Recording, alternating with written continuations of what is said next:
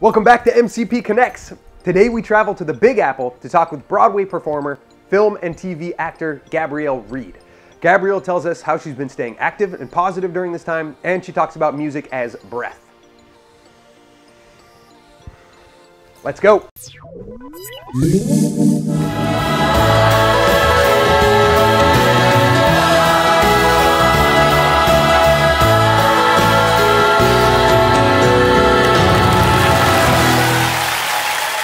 Joining us from her home in New York City, we have Broadway performer, TV and film actor Gabrielle Reid. Gabrielle, how are you? Hi, I'm wonderful. How are you? Oh, doing really well and really honored and grateful that you made some time for us. Thanks for connecting. Oh, thank you. I'm so glad to be here. Thanks for having me. Of course. So, how are you?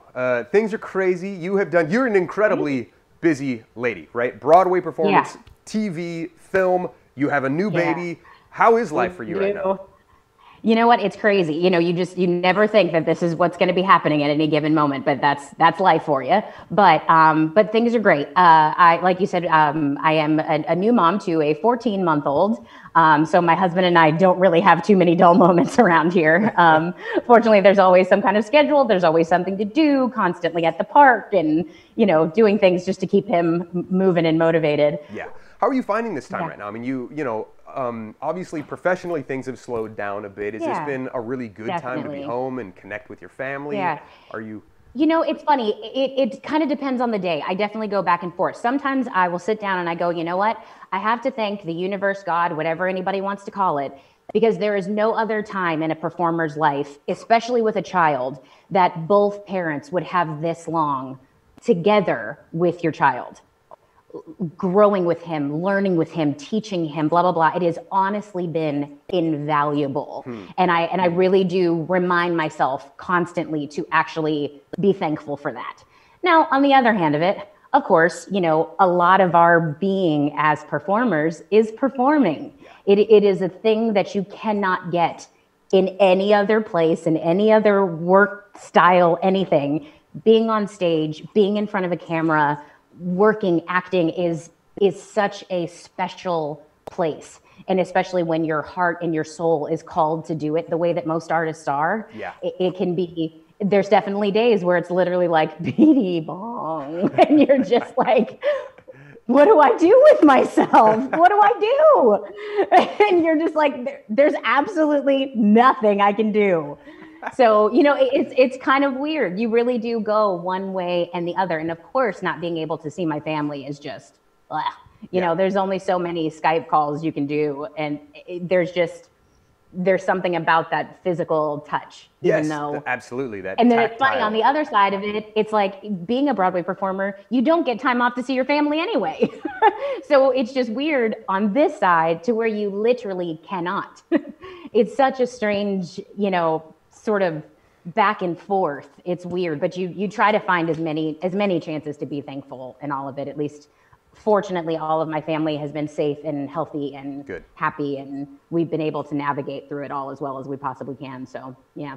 Good. That is hard though, like you say. I mean, when you're so busy performing and you can't see your family, now finally you have time on your hands and you can't see your family. And you can't go. Yep. It's so weird. What have you been doing? I mean, what do you do to stay engaged? What do you do to stay, you know, creative and positive? Yeah. Well, like I said, you know, Dash obviously is a lot of the day. And it was funny, just this week, I've ended up having a lot of random Zoom calls. I actually taught 2 master classes for 2 kids performing arts camps that they figured out a way to kind of make them virtual. It also is either like online classes or every now and again I'll get like a self-tape. I had to do one for a commercial actually the other day where I was making stir fry in my kitchen. So that was interesting. Not a place I've ever shot a self-tape in my house is in the kitchen. So that was interesting. Yeah, so it's just kind of things like that. Doing a lot of reading, a lot of, I've been working on a voiceover studio also, making one in my apartment.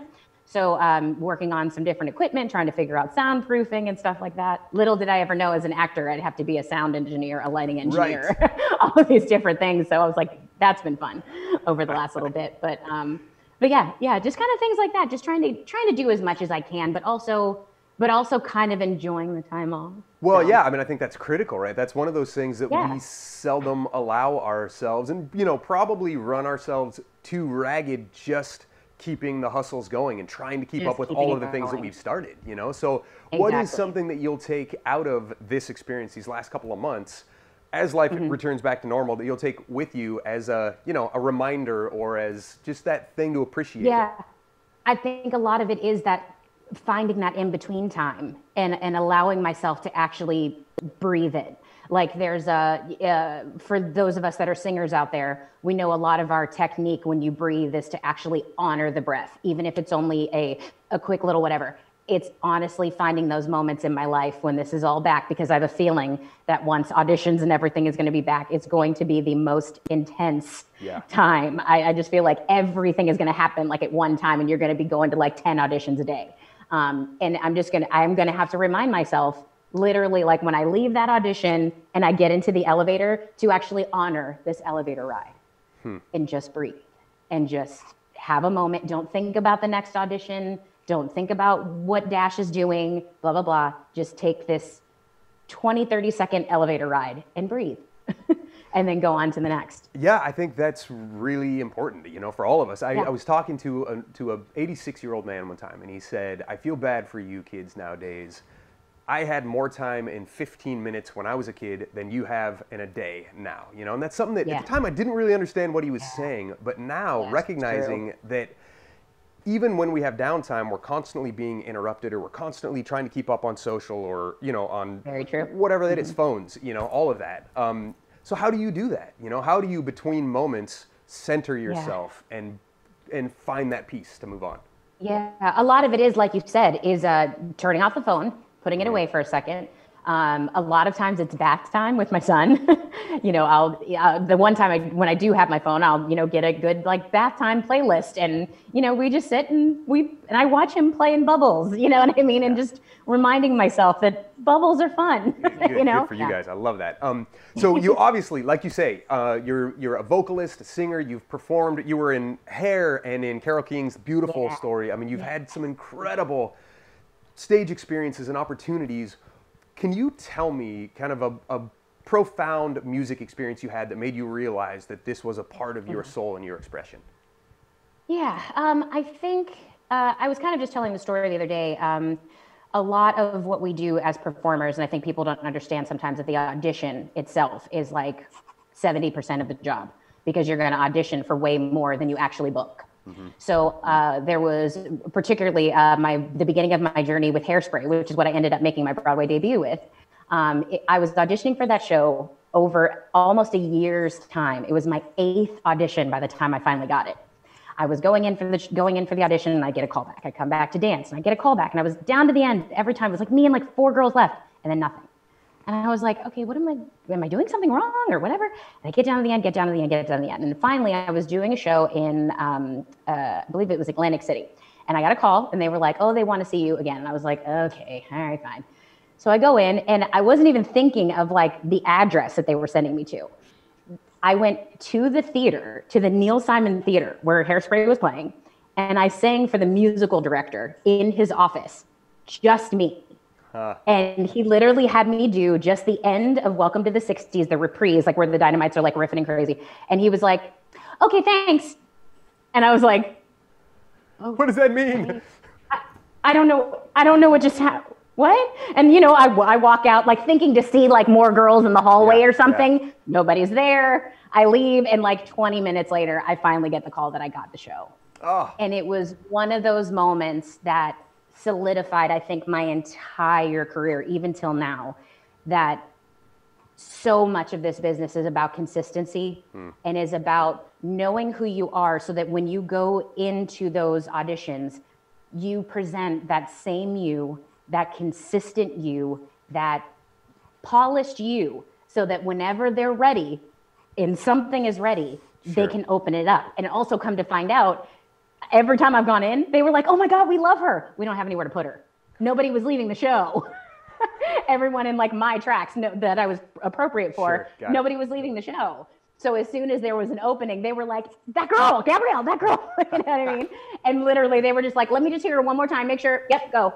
Right, yeah. You know, so that has really, really just put a really big ceiling on me as a performer, and just knowing what I do, who I am, and just trying to solidify that as best as I can, so that when I go into the room, I know that whether I get it or not, I know that I've at least put my stamp on it, and they can then say, well, she's not right for this, but ooh, we got this other thing next week. We might bring her in for that, you know, or something. Well, yeah. And I love that you built that opportunity, probably, who knows, 2 or 3, 4 auditions before. For all I know, exactly. So, yeah.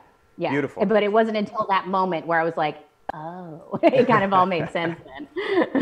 Absolutely. So then you got the part, you performed on stage on Broadway in front of all of these people, and then you went on to do Carole King and all of those. What is a profound experience you had in that exchange with the crowd? Well, you know what? You know what? Okay. So, we had talked about sometimes about disengaging from social media because it can be kind of nutty, but then every now and again, it like comes to you and it's like, gotcha.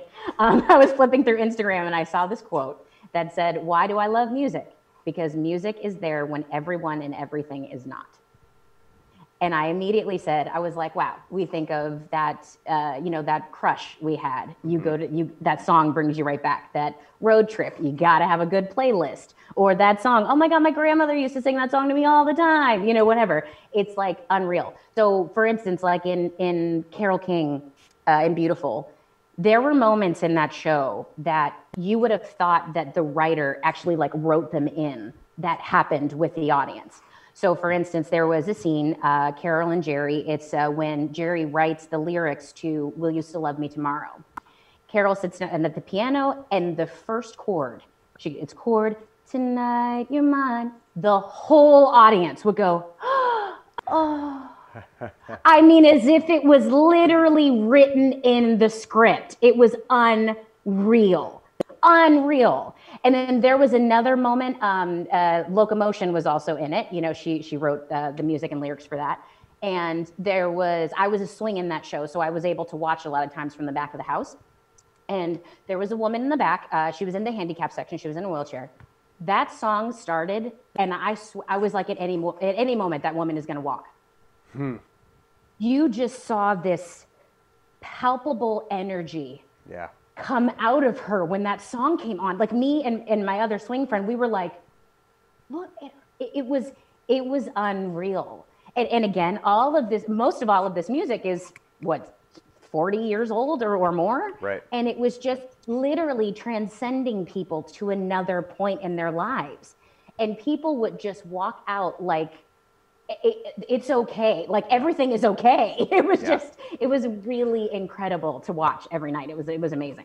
Well, there's an amazing thing we've seen happen time after time with melodic, right? Where we're doing this connection where the artists are reaching out to the kids and dedicating songs to them and playing songs for them. And these kids they might be in a hospital for weeks in their bed and unable to move because of nausea or just what they're going through. And by the end of the night, their parents will get a hold of us and let us know, oh my gosh, they've not been able to move all day, and now they're dancing with their nurses in the room, and there's this incredible, almost miraculous power that happens, and that's the beauty of it. So seeing that, experiencing that, being a part of that, can you wrap up what music means to you in one word?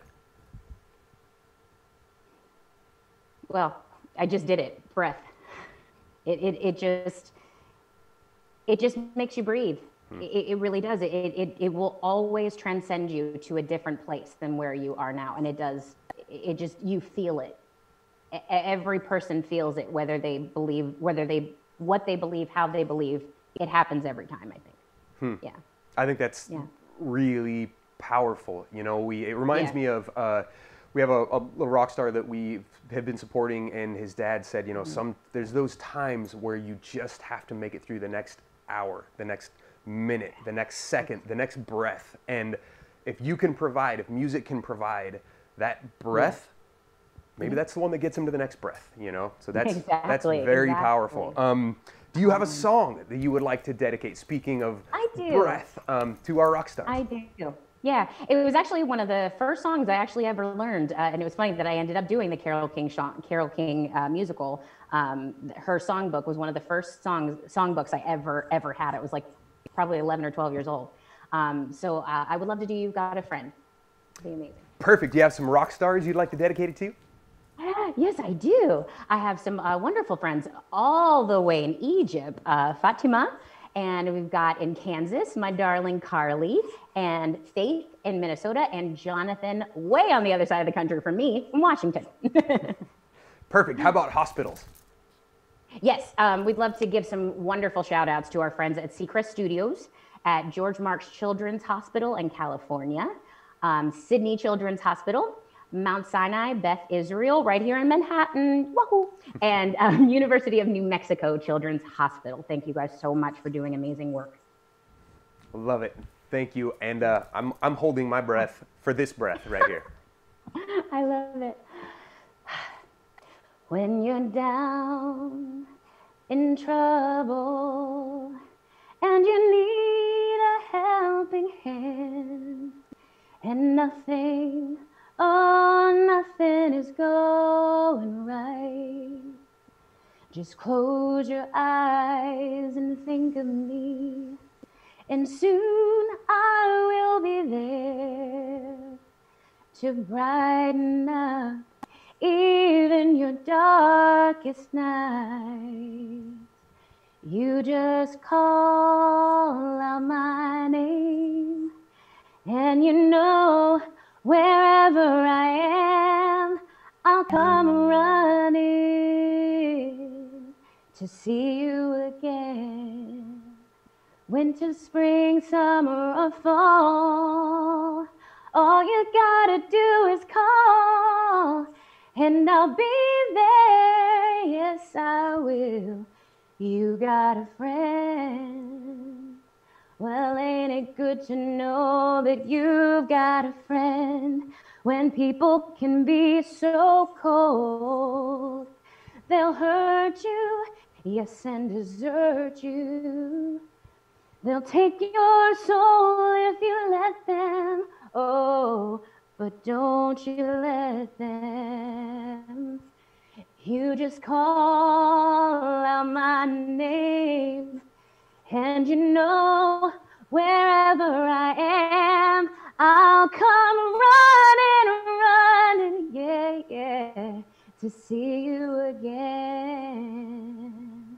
Winter, spring, summer, or fall, all you gotta do is call, and I'll be there, yes I will. You got a friend. You got a friend. Oh, beautiful. Thank you so much for that breath right now in the midst of all that is happening. Thank you. Thank you. Are there any final thoughts or words you want to leave with the world? You know, I want to give a big hug to all of those families out there that are struggling. Being a mom myself, I couldn't even possibly imagine going through what you're going through. And from mom to parent, I love you. I stand with you. I give you strength. I give you love. I give you courage. I give you breath. So stand strong. Thanks so much for tuning in. If you're a musician and would like to join us in supporting hospitalized kids, email us at rockstar@melodiccaring.org. I'm Levi Ware, and this is the Melodic Caring Project.